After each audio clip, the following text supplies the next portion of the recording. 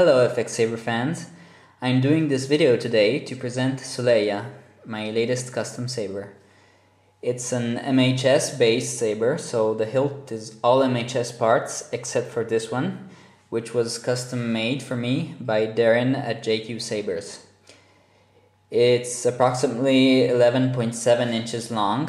The powder coating here and the media blasting were done by Tim at the custom saber shop, and I've painted the gold accents myself. This saber features a crystal focus board version 5.10 from Pleckler Labs, which is powered by a 1400 mAh lithium-ion battery pack. Has a 2-watt speaker, in-hilt recharge for the 2.1mm recharge port, and a triple force blue-white LED from Saberproject with the two blues wired in series for the main blade and the white flash on clash. The soundboard is operated using these two momentary switches. When I was designing this saber, I gave a lot of thought about the placement of the switches.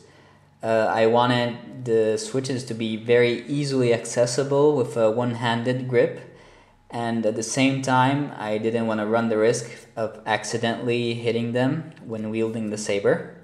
So I came up with this solution. I had Tim machine this recessed flat area for the switches, and I'm really happy how it came out.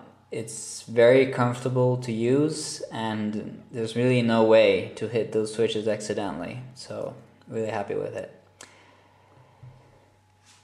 For this particular saber, I've made a custom rubber grip in the middle of the hilt, which has two functions. First, obviously to have a better grip on the hilt while swinging and spinning the saber. And secondly, the grip is held in place by this socket head screw in the back, and when I remove it, a small section of the grip comes off. So by twisting the grip, you can gain access to the crystal chamber.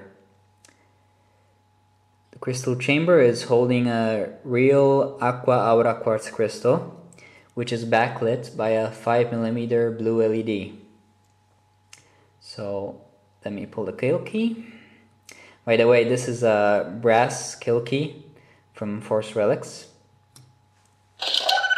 Okay, there's the boot sound. So now the saber is in idle mode. The red indicator is blinking, and you can see the crystal is pulsing. I've set the LED to the special accent mode, crystal pulse, to give this effect. So when I fire up the saber, the two LEDs here are blinking in sequence, red and green. And I don't know if you can see it, but there are also 3 accent LEDs in the crystal chamber there, 3 white 3mm LEDs, which are blinking in a scrolling effect.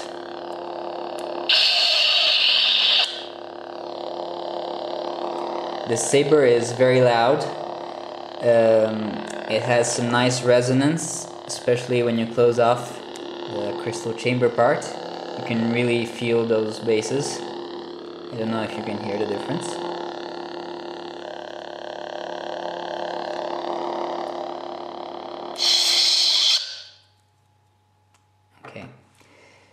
So let me pop in a blade real quick so I can show you the flash on clash.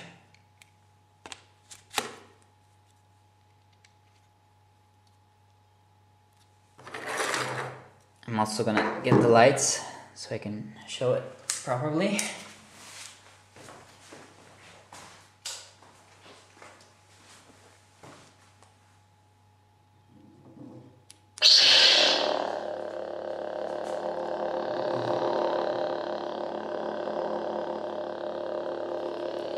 This LED, it has a very nice rich blue color, and it is very bright.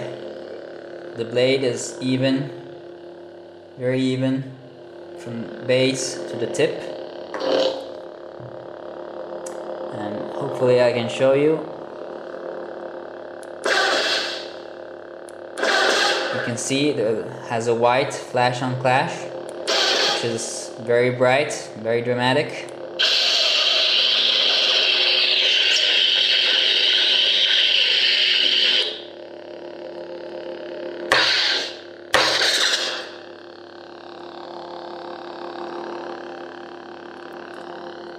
It's very, very bright. In fact, I'm gonna show you next to my other custom saber, which is a green one, but just to give you an idea of the brightness.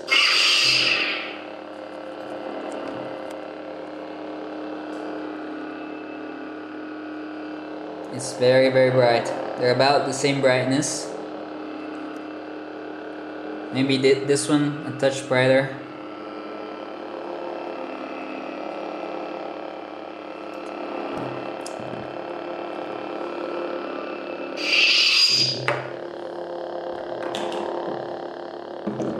Okay.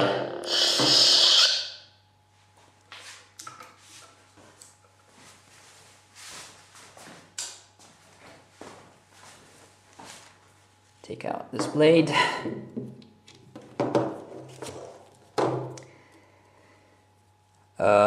Yeah, I forgot to mention the cover tech knob here on the back so I can clip it on the belt clip. And one more thing, when you want to access the SD cards to change fonts or change any configuration, whatever, you just need to unscrew the back part of the saber.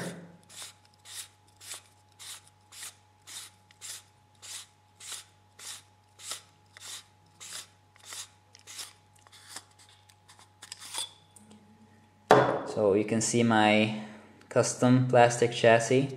Here's the battery pack, the stick pack, and the crystal focus is very securely strapped in the back.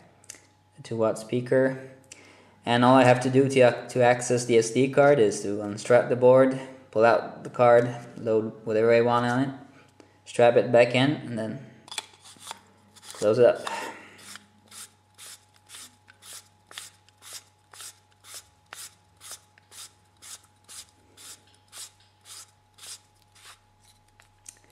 So that's pretty much all I wanted to show you. I hope you liked the saber, and I hope you enjoyed this saber. So I'll see you on the forums.